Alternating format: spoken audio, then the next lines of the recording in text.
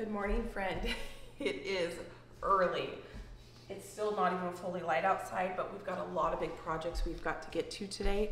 And I wanted to get in the kitchen first thing so we can get a couple things in the oven. We can head outside before it gets too warm outside. We've got some garden maintenance, maybe a little bit of harvesting. We got to rip some stuff out to plant some things. But first I need to get a food preservation project going so that can be in the oven, and we're gonna make a zucchini chocolate cake. We've got to make some bread for dinner, and I just want to get some stuff in the oven so that when we're outside, the oven can be working for us. So the first thing we're going to start with is dealing with some of these Roma tomatoes. This is just some of the tomatoes that I have right now. I have a basket full and a bowl full over on the counter that I harvested last night. I've got a ton of tomatoes still out in the garden, and I've got a ton of tomatoes starting to accumulate in the freezer. So I'm gonna go ahead and grab all these Roma tomatoes that are ripe, and we are gonna get going on tomato paste today. Tomato paste is a labor of love, and so it does take some time to cook down, throw in tomatoes. So I want to get this process going. I'm coming through and grabbing the ripest ones. I harvested these 2 days ago, and I've just let them sit on the counter so they can continue to ripen, and it looks like I just saw one with a bad spot. I still need to wash all of these, so I'm just putting them in this bowl so we can take them over to the sink and get them washed up. I'm removing the stem, and I'm just leaving that on this table.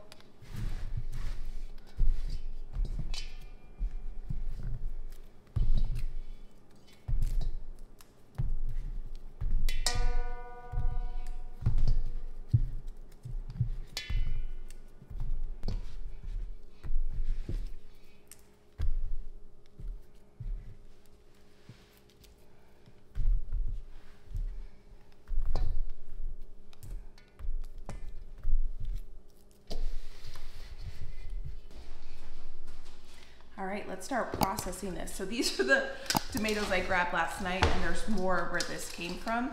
The first thing I need to do is get this washed. So I'm gonna bring it over to the sink.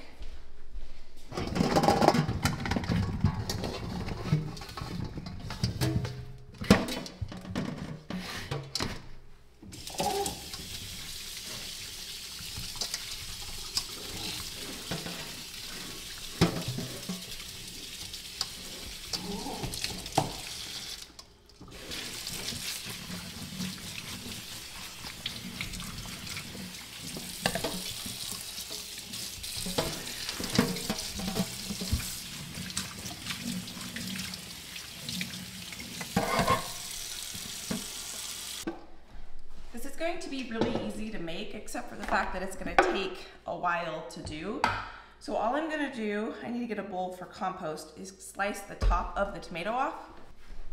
Put that in there for the chickens, and we're going to blend up the tomatoes before we even start cooking them. I think by blending them up, it's going to create more surface area on the tomato, and we're going to get it in this roaster pan, and we're going to start it on the stove because I'm going to be in the kitchen for a little bit doing some other things while we make some other things, and then I'll put it in the oven when we run outside to do our garden projects.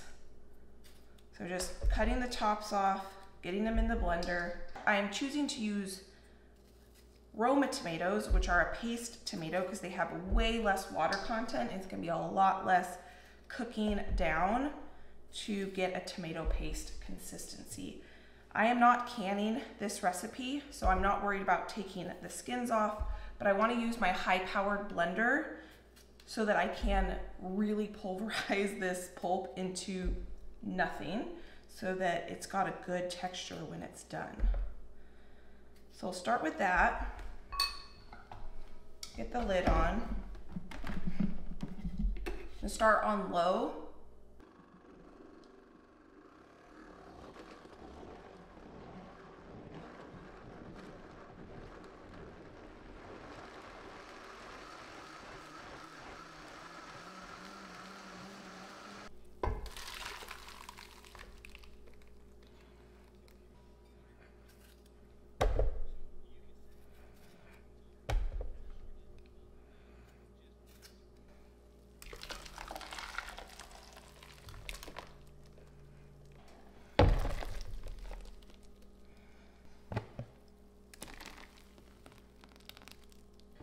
I'm gonna get my Dutch oven in the oven because I'm gonna make some bread. We're gonna make shakshuka today, and I think that I'm probably not pronouncing that correctly, but it's a tomato sauce based egg dish, and we are gonna have some homemade bread with it. Gotta move this rack here. I'll just set this over here for now. We need to preheat the oven along with the Dutch oven so that we can bake our bread. This is a no-knead bread recipe that I started last night. I can show you how I did that. This is one of the easiest recipes. It doesn't take but 4 minutes, if that, to put together. In a bowl, you're going to put 1.5 cups of water, a half teaspoon of active dry yeast, 3 1/4 cups of all-purpose flour, and 2 teaspoons of salt. Mix it together until it becomes a rough dough. You don't have to knead it at all. You want it to look kind of shaggy. And then one thing I do, you're going to see how quickly this comes together. I just use my Danish dough whisk.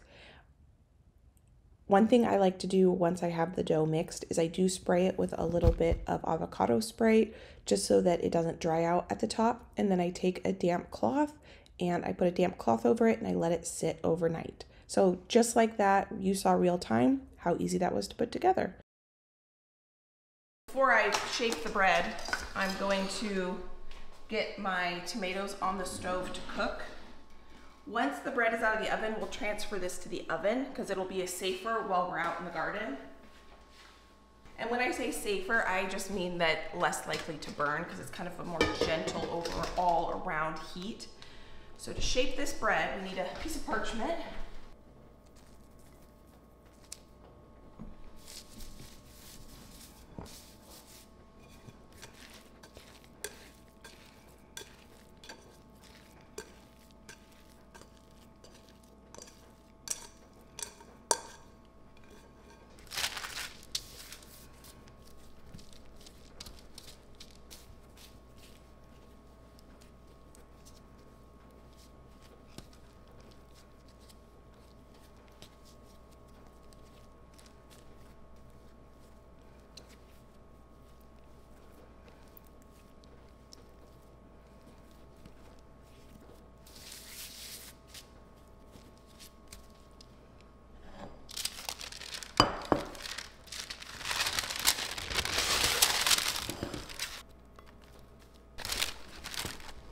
I decided to go ahead and process all the Roma tomatoes that I had on that counter or table over there because this is going to cook down so much.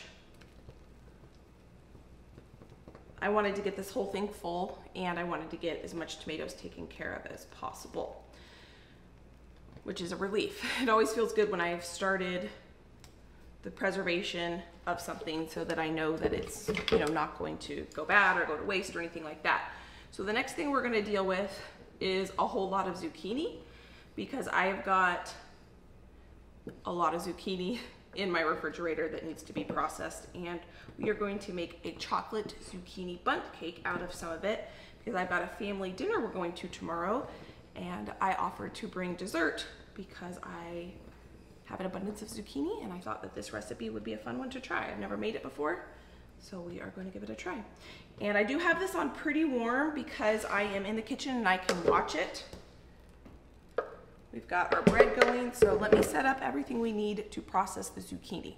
Everybody who's close to me and that knows me has gotten zucchini this year. It's been the year of the zucchini and tomatoes. I've gotten a bumper crop of both of those, and I'm grateful because last year I maybe got 5 total zucchini, and maybe next year I'll get none. So we're gonna wash these up, process them, and make a cake. I've got my KitchenAid, what is this called? The KitchenAid food processor attachment, which makes this job a lot easier, but I do need to wash up these zucchinis.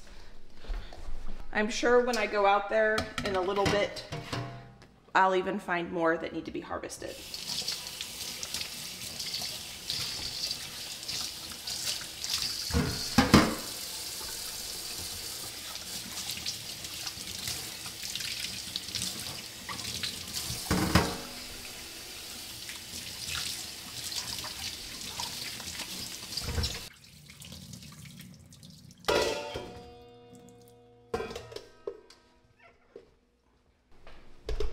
All right, it's time to just cut the tops off and get these ready to be processed.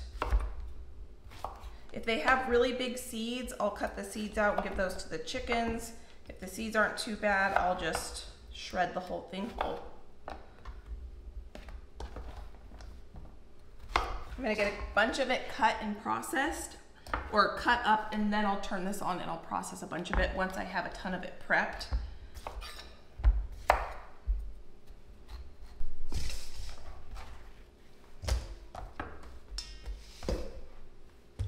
A couple of the zucchinis were a little close to, I guess, the refrigerator cold section of my refrigerator. And so they froze in the refrigerator. So those parts of the zucchini, I'm just going to give to the chickens. This has been a crazy zucchini year. I am so excited that I was able to really supplement my chickens' diet and honestly, my friends and family's diet. If you know me personally, you may have gotten I'm calling it zucchini DoorDash, where I load up a bag of produce, zucchini and tomatoes and cucumbers or whatever I might have, and I go and I drop it off on your doorstep because it has been such a blessing bumper crop this year. I'm just blown away. This white zucchini, it's called a white long zucchini, has been the most prolific zucchini I have ever grown. It is absolutely incredible how prolific the zucchini has been. And I have to say, again, last time we were processing zucchini together, I was talking about how much I love this food processor, and I still do. It made this job so easy. I can link it down below for you. I just went out to the chicken coop and collected a bunch of eggs for the cake because we need 5 eggs total. And my timer went off for my bread. So what we're gonna do is take the lid off and let it finish cooking without the lid on so it can brown, so it can brown up nicely and finish cooking. So put that in for another 10 minutes. And now we're gonna make our cake. The tomato paste is cooked down quite a bit. You can already see that, and I'm just letting it boil away. I'm stirring it every few minutes just to make sure that it doesn't burn. I've got a cup of butter here that I melted. It looks like I need to melt it a little bit more. And I have preheated the oven to 325 degrees to bake our cake. I'm gonna prep this bundt pan in a way that you all had recommended to me when making a chocolate bundt cake. First, I'm gonna spray it with a little bit of spray, and we're gonna use cocoa powder instead of flour to dust this because I'm making a chocolate cake. That way it doesn't show up as much. So I'm gonna get a good amount of cocoa powder in here, and then I'm gonna take it to the sink and try to get it on all the sides.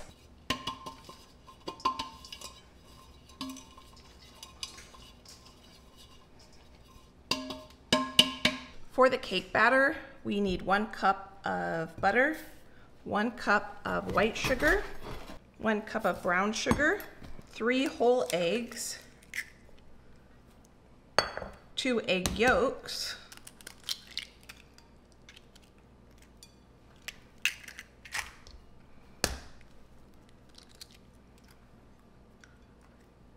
I'm gonna go wash my hands, a tablespoon of vanilla, 2 cups of shredded zucchini. I'm gonna whisk this together.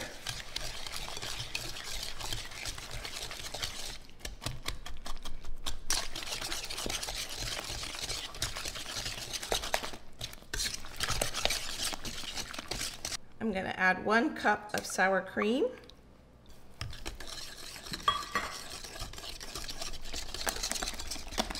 Good pinch of salt. We're gonna add 2 3/4 cups of all-purpose flour, a 1/2 cup of cocoa powder, 1 1/4 teaspoons of baking powder, 2 teaspoons of baking soda,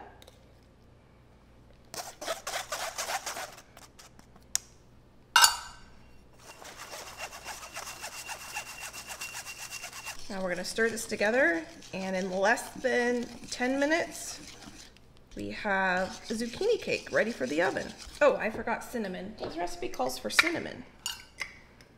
We're going to do a 1/2 teaspoon. So I don't think you'll really taste it a ton. I think it'll just help round out the flavor of the chocolate with the zucchini. It also called for espresso powder and chocolate chips. I didn't have espresso powder, so I just left it out. And I don't like chocolate chips in my cake, so I left that out too. Now I'm gonna get our cake batter into our prepared bundt pan. It said this needs to cook in a 10-inch bundt pan. I think my bundt pan is a little bit small for that. So I might have to make a couple muffins too. Yeah, I don't think I want to fill it any more than that. Yeah, I think it'll take too long to cook if I put all this batter in there.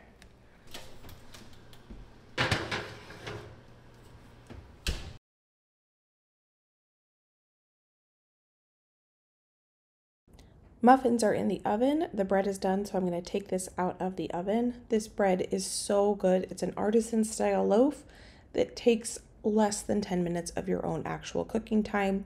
The way I know it's done is I tap on it and it sounds kind of hollow. My plan was, as soon as I got that cake in the oven, was to run outside and do a couple garden projects. But because I have cupcakes, those aren't going to take very long. So I grabbed out my plums. I pitted these. These are plums from the Homestead, and they're one of our favorite things. They are so good. And I pitted them, and now I want to get them just in a freezer Ziploc bag. And I think we're just going to eat these. I think I'll pull them out and thaw them, and they are just so good. I don't think I want to turn them into plum jam or anything like that because we already have that in the pantry downstairs. I think we just want to enjoy the fresh flavor that they are. So I figured I would take this moment to do this. I also just went ahead and turned the freeze dryer on, and I loaded it up with some zucchini that I had pre-frozen. So that's going to be going for us today. I needed to de-thaw it and kind of start it over again. So that's what I did with that. And then up until those little cupcakes are done, I'm going to start bagging up this zucchini as well.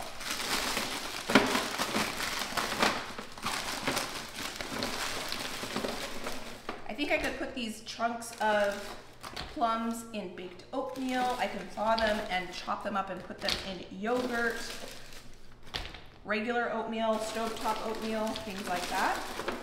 The flavor of these is unlike anything Josh and I have ever had. They are super sweet, but they also kind of maintain their tartness.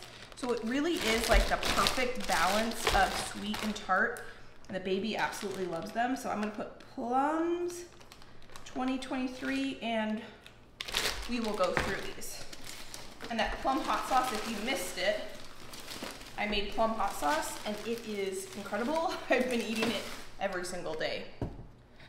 This will feel good to get these two cookie sheets out of the freezer. I wonder if I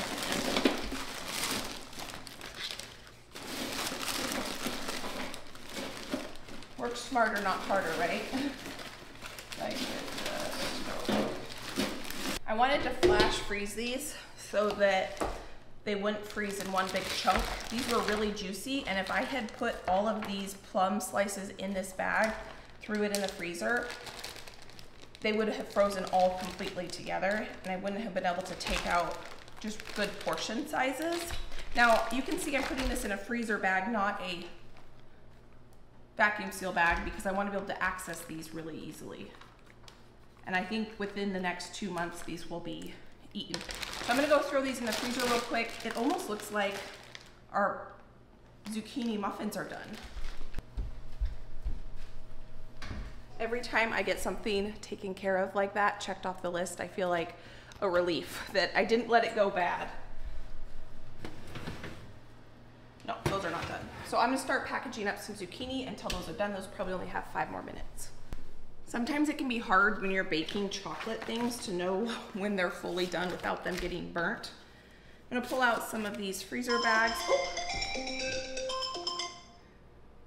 That's the timer I had set for the muffins. Okay, so I need to write on here what This is, I think I'm gonna do some that are 2 cups and some that are 4.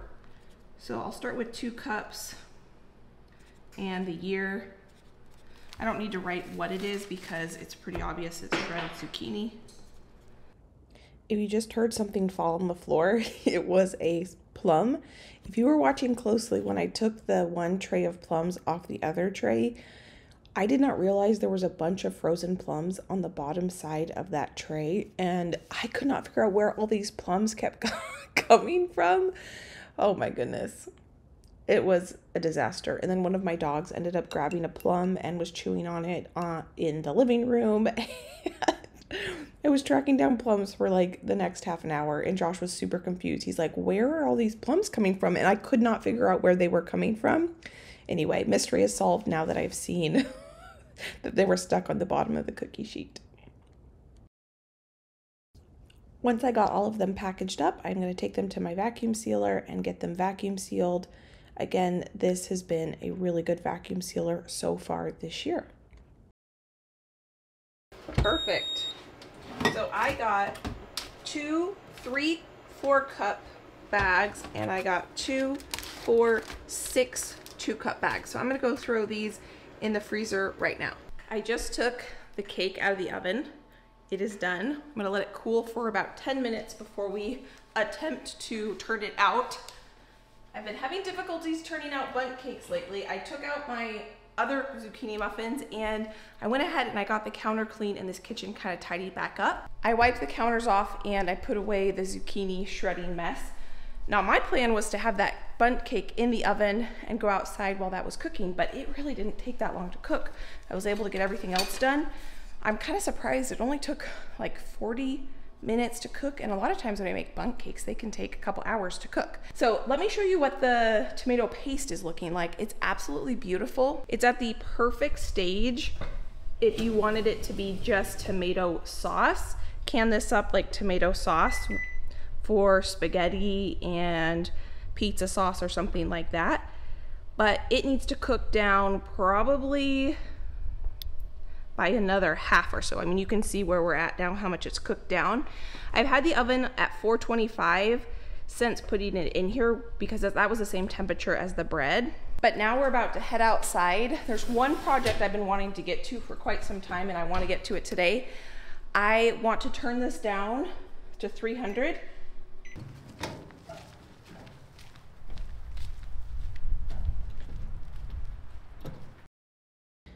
Now that the tomato paste is cooking away, we can head out into the garden and do some maintenance things that I've been wanting to do for a couple weeks now. We are going to remove some of the spring weather crops because they are just done. It's been in the hundreds and they just can't survive and tolerate that type of heat. So this is some snow peas that I had planted here, and I had planted them a few weeks late. So we did get a massive harvest off them, but they didn't quite, grow to their potential because I planted them too late and it was just too warm outside. And then with the 100-degree weather, it's just, the plants are done. And that's totally fine. We were able to get so much produce off of them. And look here, you can see I find one zucchini and then I end up finding another zucchini. This is an Italian striped zucchini, which has also been a very prolific zucchini for me. So I wanted to get these snow peas removed for a couple of reasons. One, I want to plant something else here, and two, it's just kind of an eyesore. These plants are done, they're dead and brown, and most everything else in the garden is really green and lush and beautiful right now. And so just for my own, vanity, I guess, or enjoyment of being out in the garden, I was kind of tired of looking at these dead plants. So we're going to get them removed so it can just be a little bit more beautiful. I will end up probably planting either more snow peas here or maybe some lettuce. I don't know. We'll figure it out together. But on this day, all I had planned was to get these plants removed. Now in this bed is also a bunch of cabbage. The red and green that you see, that's cabbage. And I planted that way too late. I got them on sale at the grocery store because it was too late to plant cabbage and the grocery store was just trying to get rid of the plants. And I bought them, and I probably shouldn't because I wasted my $2 on these 6-packs. And lesson learned, don't plant cabbages in July because it's too hot.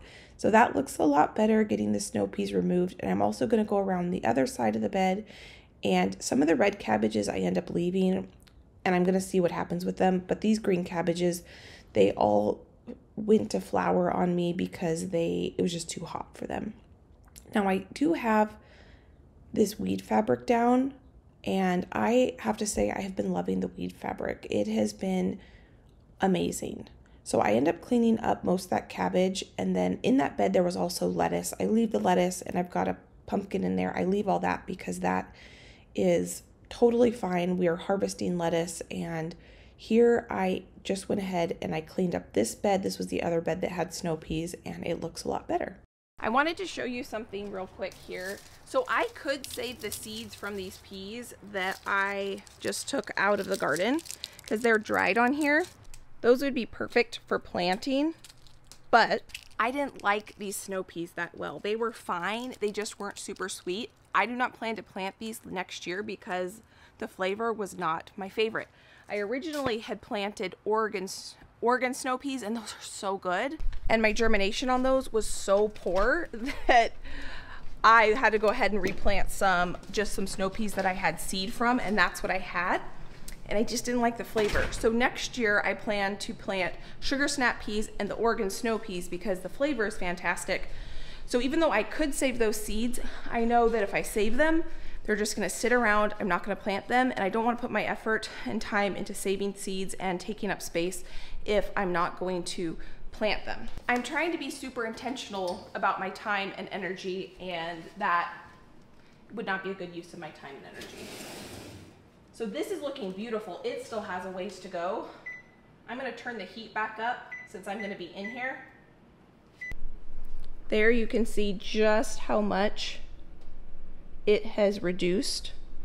So it still has a ways to go before it's tomato paste consistency, but we can get dinner going while we wait for that. Now, the moment of truth. Can we get this bundt cake out? We did it. First time in a long time I've gotten a bundt cake out perfectly. Friend, it has been a wonderful day so far. We've got so much stuff done, and now I'm gonna go ahead and get lunch going for us. I've been wanting to clean out those garden beds for a couple weeks now, and it feels good to have a bunch more of the tomatoes processed so that those are going to be safe for, I just wanted to check on it. I just turned the heat up all winter long while we can enjoy it all winter long. So we're gonna make, I'm gonna butcher this. It's called shashuka, and it's traditionally a breakfast food, but we're gonna have it for lunch today. I have made it once before, but it was probably 10 years ago. So this is the first time I'm gonna make it with some garden fresh goodness. I have some onions from the garden. I've got tomatoes from the garden, 1 cayenne pepper, and 2 small red peppers. When I was looking at recipes, there's a billion different ways to make this. A billion might be an exaggeration, but a bunch of different ways. Some call for pepper, some don't call for pepper, some call for different spices. So I am gonna kind of just use those recipes as guidelines, and I'm going to make up my own. And I don't really want leftovers because I don't think this would be great leftovers. So I think I'm not going to use both of these onions. I think I'm just going to use one of them, and I'll put that in the fridge. So I'm going to get this on the stove to start sauteing.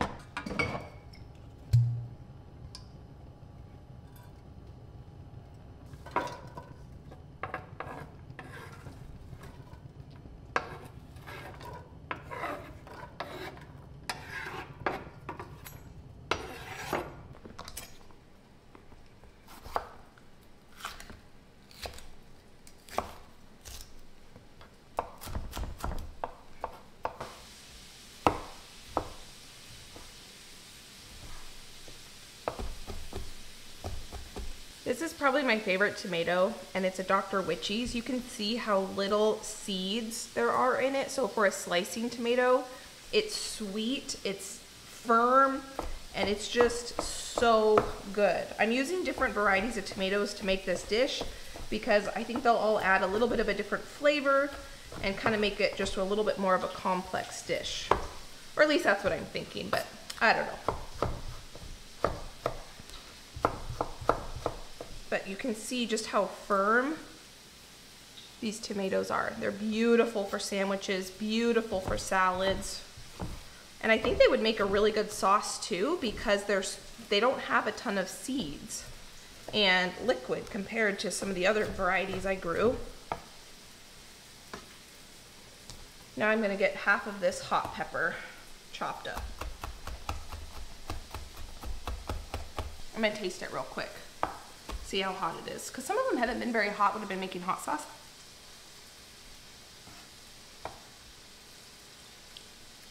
There's a little heat to it. Not bad though. I think I'm gonna do the whole thing. Those onions smell divine. So let's get the rest of this pepper in there.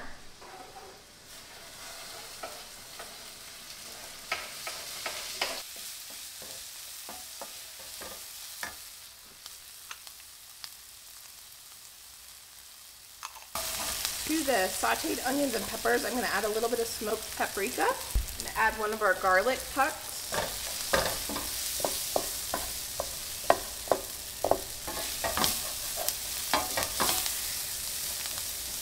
Now I need to add a little bit of tomato paste, and I'm just going to grab it from the oven. I'm going to saute that up.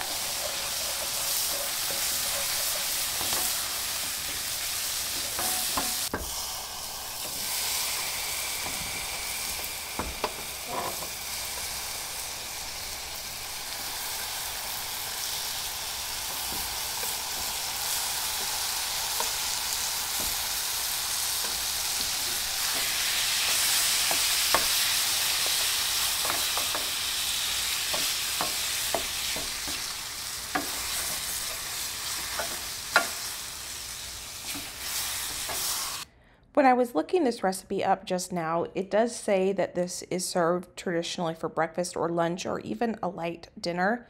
And friend, it is so easy and so good. It's light, but comforting at the same time. It's kind of interesting. So after I sauteed the onions and the spices and the pepper together, I threw the tomatoes in and I simmered those for a little bit, probably about 5 minutes. I had this pan on super high, and then I put 4 eggs in, 2 for Josh, 2 for me. I'm going to slice up some bread, and we are going to serve this with our shashuka. And friend, if you've never made a no-knead easy bread like this, this is probably the easiest bread to start with. So go give it a try. You will be able to do it, no problem. Our shashuka is done. The eggs are a little bit firm, the yolks, but they are set. I'm gonna top it with some really good quality olive oil. You don't wanna use your cheap olive oil for this. You want a nice, good quality one. And then I have some freeze-dried parsley, which taste exactly like fresh from the garden.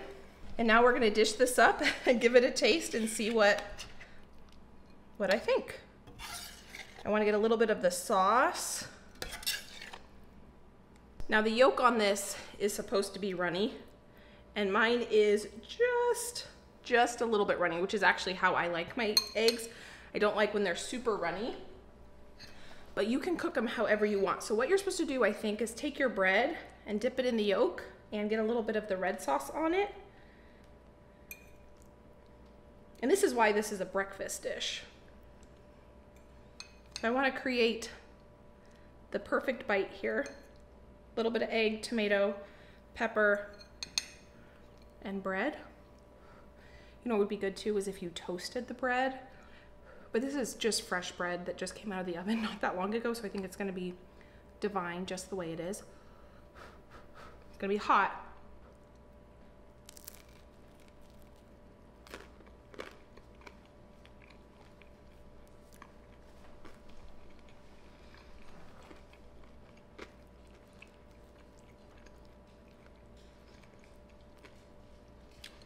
That is so good. That is so easy. That did not even take 10 minutes to put together.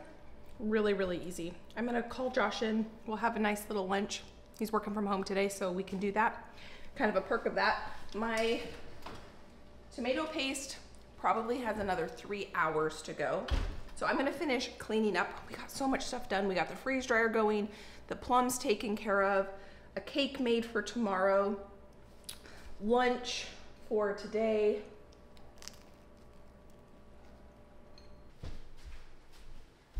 It is currently 3:09, and I don't know what time we put this, what is it called? Tomato paste in the oven. I think it was around, I wanna say like 8 a.m. when we got it in the oven. And I have been in the kitchen doing things this whole time, and I've been stirring it constantly. Not constantly, I've been stirring it occasionally. I did turn, you can see how thick it is, the oven down to, ooh, it's hot, 200 degrees for, ooh, that's hot too, for the last, I don't know, 2 hours or so. And I've just kind of been letting it basically dehydrate in the oven. You can see how much it's cooked down. This, remember, I filled this pot all the way to the tippity top. The texture, the color is beautiful, absolutely beautiful. My goal for this is actually to turn this into little pucks, but I think it's gonna do better doing that once this chills. And I think that we can call it because it basically is holding its shape. But I'm not gonna turn it into pucks until I let this cool completely. Oh, one thing to note when you're doing this, that the sides do tend to burn. So I was very, very, very careful not to mix in that charred part into the tomato paste.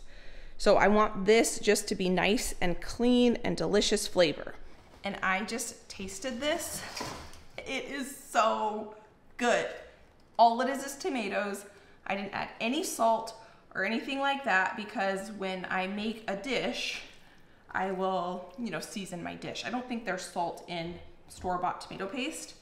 This is absolutely beautiful. So now I'm gonna get it in this bowl so that I can refrigerate it.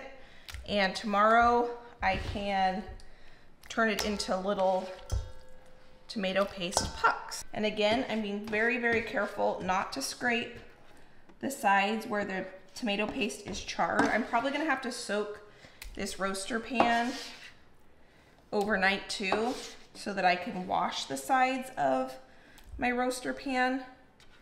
Because right now they are very burnt on there. I think you could probably just keep cooking this down as much as you want, but this feels like, or seems like, a pretty nice consistency. My thought is that it will firm up in the refrigerator when it's cold. At least that's my thought. I don't know for sure. I also kept saying, I think that cake is for tomorrow. Well, we're not having dinner with family until the following day. So I went ahead and wrapped up my cake in 2 layers of saran wrap, popped that in the freezer because I want it to be as fresh as possible when we eat it in 2 days. The morning of the party, I'm gonna take it out of the freezer and I'm gonna make a cream cheese frosting, just your standard old, good old cream cheese frosting. And I'm gonna kind of just drizzle it on the top. Have you all seen Everything Bundt Cakes, that cake shop? Everything Bundt Cakes, I think is what it's called. So I'm gonna do that design, I think, where it's just the cream cheese frosting is kind of, well, I'll show you what it looks like. But I am tired. I've been in the kitchen all day. I ran my dishwasher once today. I've got it loaded. I'm gonna turn it on. And did I put a tab in it? No, I need to put a tab in it.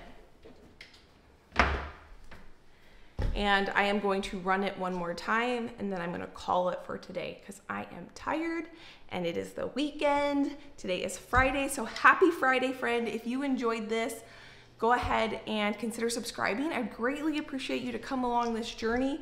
This is still just the beginning of food preservation season. I'm looking over there probably at 100 pounds of tomatoes that I need to process still. And this was a great first step at processing tomatoes. This is actually the second tomato project I've done this year. I've already done bruschetta and diced tomatoes. and we have certainly eaten a lot of fresh tomatoes. If you want to watch more of my videos, I can pop a couple videos here. You can go enjoy between now and my next upload. Thank you for being here. Thank you for being you. And I can't wait to see you next time. Bye, friend.